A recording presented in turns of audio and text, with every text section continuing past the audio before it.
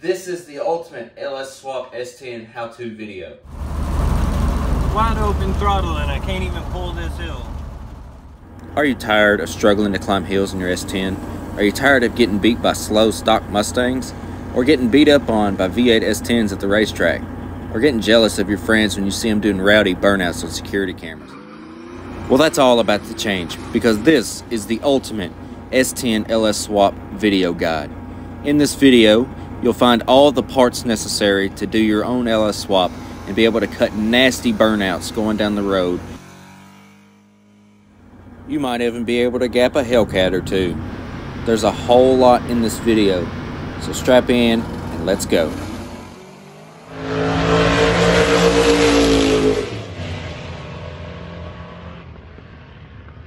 We are combining 5 years of experience with this.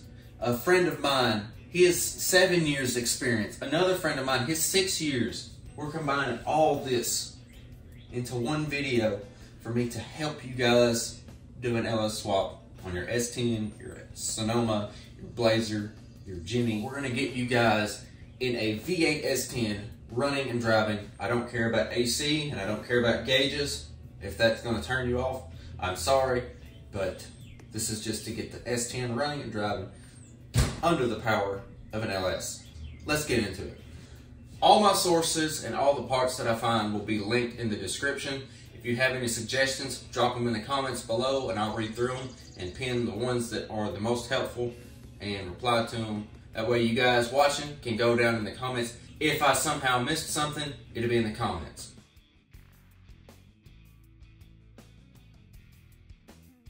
Alright, so the first thing that you need to do before you even put your engine in the truck is you need to prep your truck for said engine. Now the best way to do this is underneath of the cab, under the firewall. There are a bunch of little, I don't know what to call them other than heat shields. They're silver. Take them out of the way. You don't need them. I mean, if you want to put tape under your carpet, that's fine. Take them out of the way. They're going to cause you headaches. Get those removed, and then the pinch weld right there below the firewall where it meets the transmission tunnel, go ahead and cut it or bend it out of the way. Get that bent, make it flush. Any protrusions in the cab that you see might think will cause issues with clearance, take a hammer, knock the crap out of them, bend it up out of the way. That way you're not fighting your transmission or your engine into the truck. It makes life so much easier. Once you have that clearance, it's time to talk about your first part that you'll need for the swap. It's your oil pan. If you run a stock truck oil pan, it's going to hang down about 2 inches below the bottom of the frame. Now, if you run the stock oil pan, you'll have to notch your frame. You'll have to go in, cut a section out, box it in, and weld in a piece that goes back across as far forward as you can get it. That way you can have all the clearance. If you don't want to do any of that, and you want to spend a little money and not have to do any fabrication like me and like everybody else that I've talked to, you can get the GM muscle car oil pan. It's a very nice piece and it saves so much headache with having to cut, weld, and all that. It's a little pricey, yes. About $280 is what I've found for a good one. You can get them on eBay for a little cheaper. We also have the Hummer H3 oil pan that will also work. Many people ask what the difference between a stock oil pan and a GM muscle car oil pan is. And the main difference is obviously the way it sits right here. I have the oil pans, I will compare them. And also the pickup tube. As you can see here, I've got them about as good as I can get them. That is the main difference. You can see the obvious shallowness of the muscle car oil pan compared to a stock 6.0 truck. And here you can see the difference between the GM muscle car oil pan, which is this one that I'm holding, and a stock truck. Those are your main differences. Now, once you have your oil pan situation figured out, whichever way that you go does not affect this next step. You have to decide your engine mounts. Now, the best engine mounts that I've heard, I have talked to many different people about this, and that is the 2.8 Holley mounts. You can get them from Current Performance or you can get them off of eBay. The best ones, the ones that I use, are the ones off of Current Performance. They are Very nice quality. They allow for a little bit of wiggle room. You can shift the engine one way or another, forward or backwards. There's just a little bit of play that you can do there. Now your transmission crossmember is another big part in this. The best thing to do is get your transmission in, get the engine in, put it on wood or a jack, and just see how your stock one fits. Current Performance sells a G-force crossmember. It's a very nice part, and it's a little expensive and heavy, but try your stock crossmember. If you're gonna run long tubes, just do what I did and go in there and cut a big section out, make an arch, box it in. The stock crossmember is still in this truck today, and it's had a 4L60 and now has a 400 turbo in it, and I've got long tubes and I have absolutely zero issue with a stock crossmember. Next comes one of the possibly more expensive things that you can possibly buy for an LS swap. That's the headers. You have 3 different options. Number 1, you can go with a Shorty header. You can get them on eBay for $150. They're relatively inexpensive. The only bad part about them is they're a little smaller. 1 5/8 is the one that I had on this truck, and it did perfect, had no issue with it. Item number 2 is your mid-length headers. Holley has a good selection of LS swap parts on their website. A little expensive, yes, but excellent quality. And the mid-length headers are a fantastic choice if you want to upgrade from a Shorty, but you don't want to spend the money of a long tube. They have 2 different options, 1 3/4 and 1 7/8. Both of them are fantastic. Next option is long tubes. Now this is where things get a little more expensive. The best ones that I found are obviously the stainless works, and they're like $1,500. So while editing this video, I found a number on mine, and it is a 45906. These are Hedman Hustler long tubes. I looked them up. They're about $1,000 brand new. If you have any issues with your headers, all you have to do is take a small hammer and ping it, clearance it. It's not going to affect the performance of anything. It will just help you get around a couple things if you have any issues with clearance. The benefits of Shorties and mid-lengths. Once you get them, you don't have to notch one side of your crossmember. You can bring the exhaust down, loop it over, and send it back, or wire it together and send it back. Long tubes is a different story. It comes down and they go back, and there's nothing you can do, because by the time they go back, the transmission pan or whatever type of transmission you're running is right there. So you have no choice but to keep going back and then bring it together. If you're still deciding on your transmission, just know that a 99 and 2000 6-liter or one of the early engines like that has a spacer.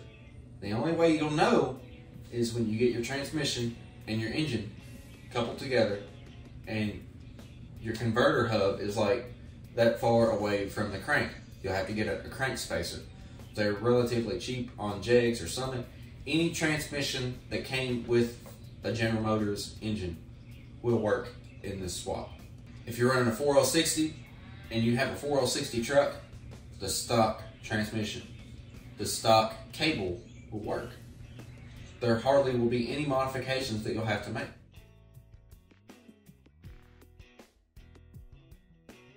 Moving on to part 2, you have your steering shaft. Now the steering shaft is a little different. It all depends on your engine mounts and your header choice. I have long tubes with Current Performance mounts, and I'm running a stock steering shaft. You can also use a Jeep Cherokee, not a Grand Cherokee, just a Jeep Cherokee steering shaft, and it is a direct fit on these trucks. Holley also offers a steering shaft, but they're a little expensive. Next up, you have the power steering. You can go 2 different ways with this. You can go ICT billet or something like that, or you can go stock truck accessory. You won't be able to run your stock truck accessory with an aftermarket fuel rail like the one I have here. You'll have to get an ICT billet or LS Simple bracket. Now for the power steering hoses, it's a little straightforward and kind of honestly rednecked. The pressure hose is a stock 1500 Silverado, and for the return hose, I simply have a metal line coming from the gearbox, cut, bent, a rubber hose looping around, and then another metal line going from the power steering pump, bent, cut, coming forward, and it just makes a little loop. There's an adjuster screw on the power steering gearbox. that's kind of in the way.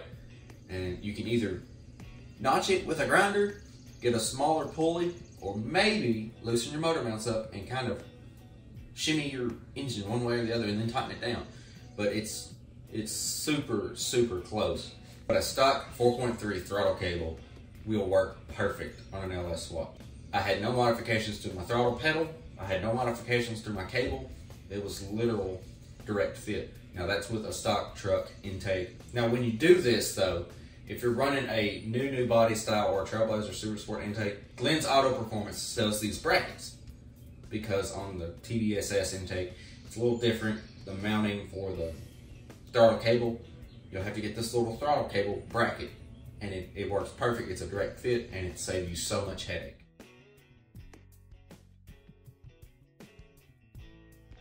Moving on to part 3, and possibly the most important part and parts of this entire process, and that's your wiring harness. Now before you decide on your harness, you need to decide what you're going to do with the truck. Now in the very beginning with this truck, I wanted it to be a daily driver, so I had somebody modify a stock Silverado computer and harness to work with being a standalone system with a 406D transmission. You can send off a stock harness and have somebody modify it to work.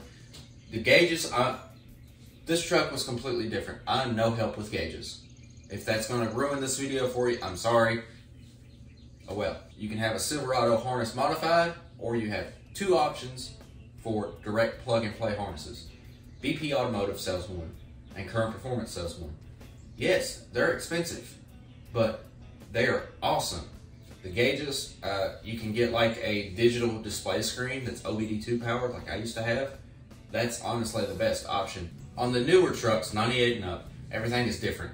Hell, 97 and up is a little different. These harnesses will allow you to be direct plug, play, everything work. You'll have to talk to them and they'll guide you through it. Everything will be labeled. They're super, super nice quality, and I wish I was sponsored by them, but I'm not. Your next option for wiring harness, if you're gonna do what we have here, which is a street strip toy, I have a Holley Terminator, and it is one of the best upgrades that I have ever done to this truck. The Terminator allows you to do all your tuning on your own. It's a standalone system. All it controls is your engine. Or if you get the X Max, it can control your transmission as well. You can get a small 3.5-inch screen, or you can get the big 7-inch screen. Reversion Raceworks offers a dash piece that mounts the computer screen. Wiring harness is one of the most important parts of this entire process. A new harness especially, I had ghost after ghost after ghost with the stock truck harness, because if the wires are old, the computers are old. You get a BP Automotive or Current Performance or a Terminator, it's all new.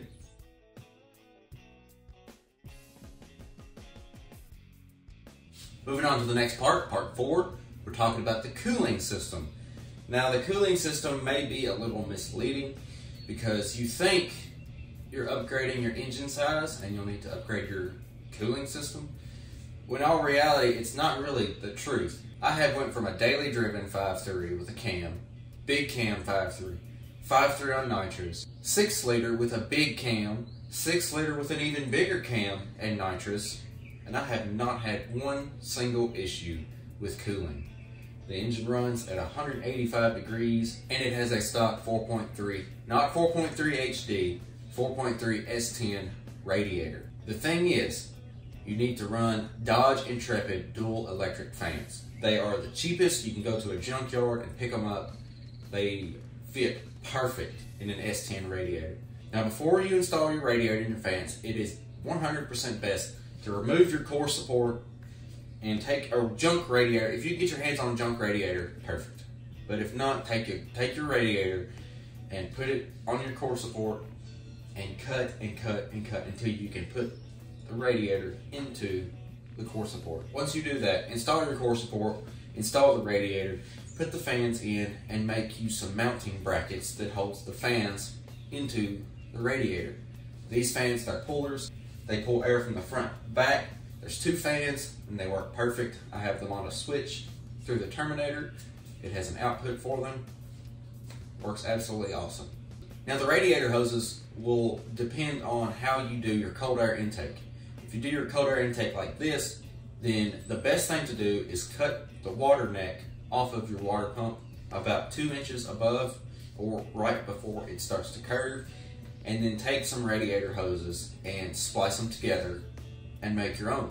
Now for the bottom radiator hose, if you're running stock truck accessories like a stock truck water pump, then it's easy. Just use a stock truck lower radiator hose. There are other radiators out there that you can get that are bigger, they are better, and they'll cool better.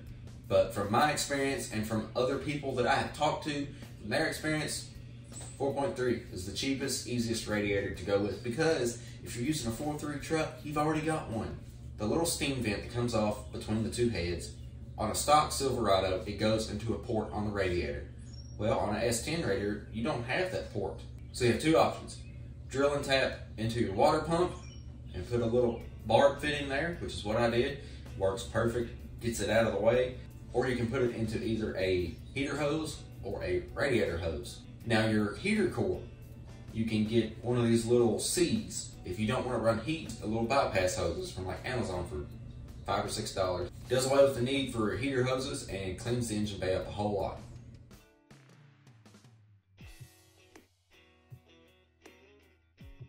Moving on to part 5, that is the fuel. And it is a very important one, because how are you going to run your engine without fuel, right? Your fuel pump. Surprisingly, a 96 and up 2.2 liter fuel pump will work. 4.3, I'd upgrade to a 2.2 fuel pump, or a Walbro 255 or 455 fuel pump. You don't have to have a fuel cell. You can use your factory fuel tank. Pop one of these new pumps in it, a Walbro 255 or something that supports 58 PSI of fuel pressure. That is what these engines run at, 58 PSI. Once you have your fuel pump selected, whichever one that you decide, stock 2.2 or a Walbro or a Holley or an inline pump or whatever, you need to decide your fuel regulator. And the best way to decide your fuel regulator is what intake you're going to run on a Gen 3 1500 Silverado engine, which is like a 01, 02, 2000. Those intakes have return style fuel rails, which means they have a regulator built into them. Now for the fuel rail, you'll need these two adapters. One's a 3/8 and one's a 5/16. You can use AN fittings to plumb them from your tank all the way forward to from the pump. The Gen 4 trucks, which is like 2007, I believe, and up, and the Trailblazer intake, is a returnless style fuel rail, which means that you'll need your own fuel regulator. You can get a C5 Corvette fuel regulator. Glenn's Auto Performance sells them with all the available fittings that you'll need, or you can get an aftermarket one like an Aeromotive or something like that, as long as it's capable of 58 PSI fuel pressure.